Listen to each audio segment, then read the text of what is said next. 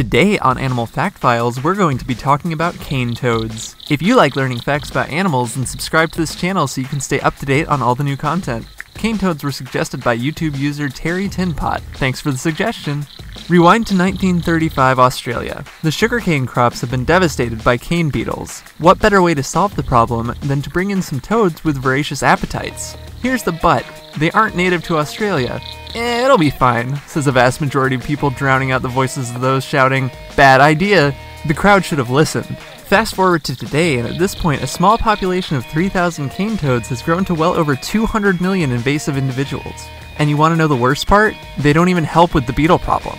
Cane toads are native to southern North America, Central America, and South America, though they are non-natively living in Australia, as you've probably put together by now. Because they are amphibians, and since they don't have a way to prevent evaporation through their skin, they require a moist environment in which to live. They don't drink water, but rather absorb it through their skin via osmosis, so even morning dew droplets will do the trick. These hardy creatures have even adapted to be able to venture into brackish water as well, something that most frogs and toads are unable to do.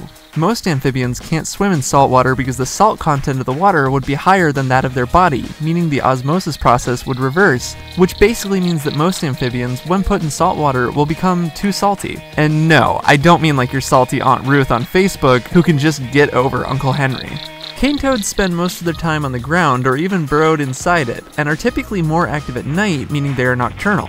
While active, they hunt just about anything that will fit into their mouth. Centipedes, millipedes, crickets, spiders, scorpions, roaches, frogs, lizards, birds, and even pet food can all land on the cane toad's menu. So why didn't they eat the cane beetles then? Well, that's because they're opportunistic eaters, and while they are able to eat all of the things, they're super lazy about getting food. They tend to wait in an area where food sources will be abundant and just let the food come to them. They can be this sly about eating because there's not really anybody around to eat them. To be fair, cane toads found in their native land are preyed upon by animals that have adapted to eating them, such as banded cat eye snakes, eels, ants, and some species of catfish and ibis. But in Australia, they kind of have it made as they have very few predators in this part of the world. Here's the catch with these crazy cane toads. They're actually poisonous, which makes them an unpleasant meal for even some of Australia's fiercest predators. What's more, they're harmful to and may even kill domestic pets if they're consumed by our furry family members. The cane toad epidemic in Australia is so bleak, their government website has a standard operating procedure for humanely euthanizing cane toads. Plus, Australia has its own native frogs and toads who may get swept up in the collection process, so it's good to know which animals are in fact cane toads. Cane toads are a rather large species of toad, and they typically average about 5 inches in length, though some of the larger ones can reach almost 10 inches. They have dry, warty skin that's dark in color, ranging from gray to brown to olive green to red. Their stomachs are more pale, and their entire body is usually covered in dark mottled spots. Probably their most defining feature, however, are their swollen parotid glands that sit on their shoulders behind their eardrums. It's from here the cane toad secretes its poison, which acts as a neurotoxin when consumed.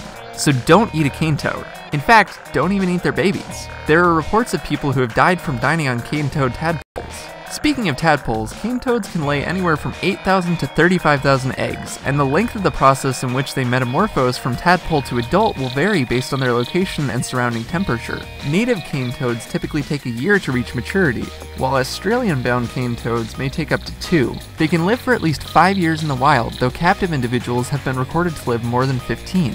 For more facts on cane toads, check out the links in the description. Thanks again to Terry Tinpot for the suggestion. We learned a lot. Let us know in the comments if you have any suggestions as well. Thank you for watching, and be sure to give a thumbs up for more Animal Fact Files.